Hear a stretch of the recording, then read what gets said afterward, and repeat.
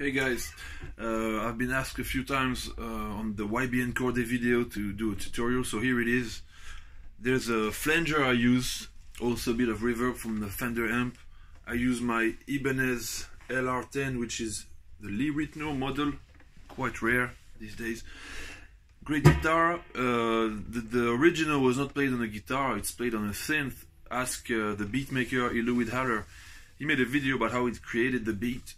So he's played on a jazz guitar plugin, but he's playing keys.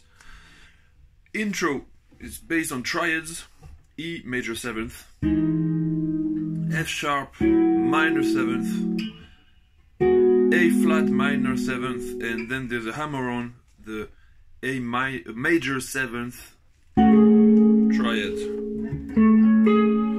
So it goes like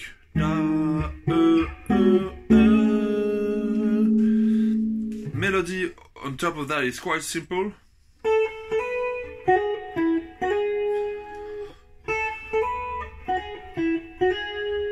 And then it goes into the main riff. Chords are like this: E major 7th, 4-note chord. If you want the tabs, I might put them in the description, or you can just add me on Instagram and ask me for the tabs. I'll send you the PDF. So that's the first chord, 7, 9, 8, 9 on your center strings. Then E9, 7, 6, 7, 7.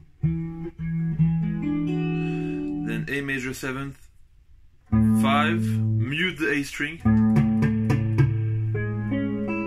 5, mute, 6, 6, 5, and then it's D9, which is the same chord as E9, but just one tone below. So E major 7th, E9, A major 7th, D9, and the melody is